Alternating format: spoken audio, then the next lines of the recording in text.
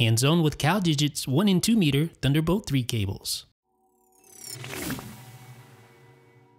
Have you noticed that when Thunderbolt 3 accessory makers include a Thunderbolt 3 cable inside the box, the cable is generally very short. So this one is from Akitio, and it is about 1.5 feet in length.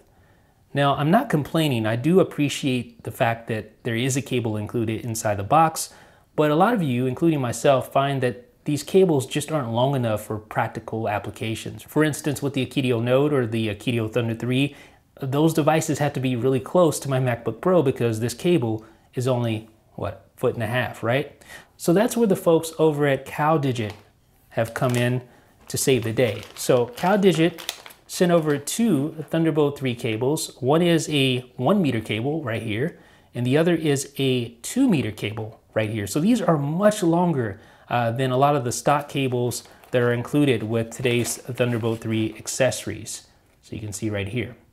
Now the nice thing about these cables is that they are certified by Intel and they meet the full Thunderbolt 3 spec. So you get 40 gigabits per second bandwidth, and you also get 100 watts USB power delivery. So these cables are going to be able to work in pretty much any application you throw them in. So here's the 2 meter cable. Let's go ahead and open it up.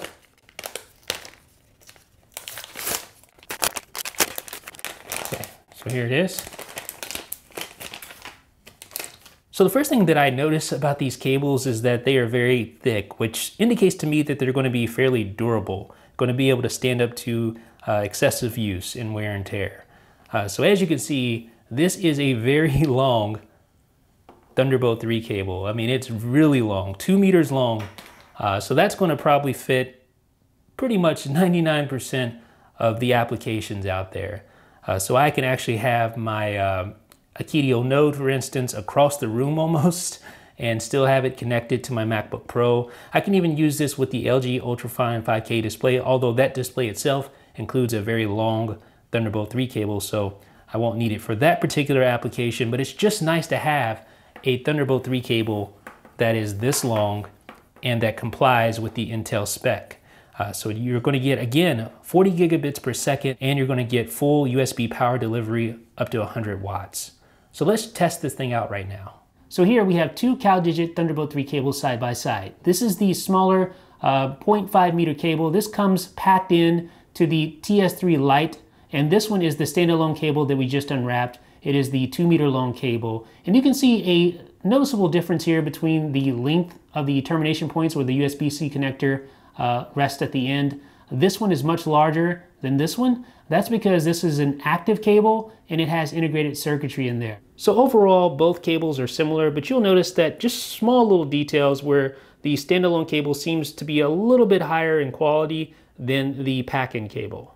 Okay, so let's test the cable out by connecting it to my 2016 13-inch MacBook Pro. Okay, so I have the CalDigit 2 meter Thunderbolt 3 cable connected to my MacBook Pro, and that's going directly to the LG Ultrafine 5K display. So let's go into system information on macOS and check out some details. First of all, we're going to check out the power. Now, as mentioned, this cable is capable of delivering up to 100 watts of power. So as you can see here, it is going to be able to charge the 13 or 15-inch MacBook Pro with no problem at full speed.